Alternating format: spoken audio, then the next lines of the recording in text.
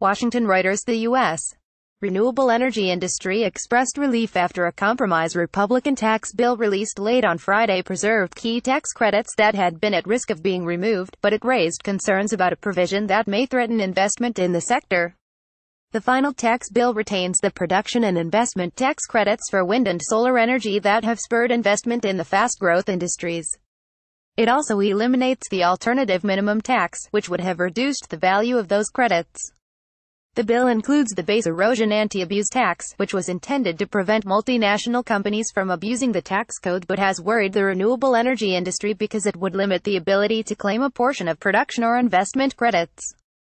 The conference bill made changes to a more severe Senate proposal by allowing the credits to offset up to 80% of the BEAT tax, but renewable energy industry representatives said they were uncertain how the marketplace would react.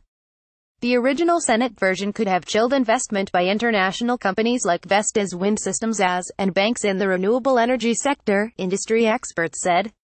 We are grateful for the elimination of provisions that would have decimated future renewable energy growth and even penalized past investment in wind and solar power, but we remain concerned about the potential impacts of the new BEAT tax on renewable energy finance, said American Council on Renewable Energy President Gregory Whetstone.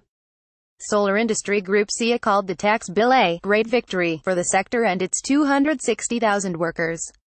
Advanced Energy Economy, a lobby group for clean energy, said it was relieved that the bill retained the tax credits but called it a missed opportunity to bolster other technologies, such as fuel cells, energy storage, combined heat and power, geothermal, nuclear, and distributed wind power. The U.S. tax overhaul, which picked up crucial support from two wavering senators ahead of planned votes by lawmakers early next week, would cut the corporate income tax rate to 21% from 35%.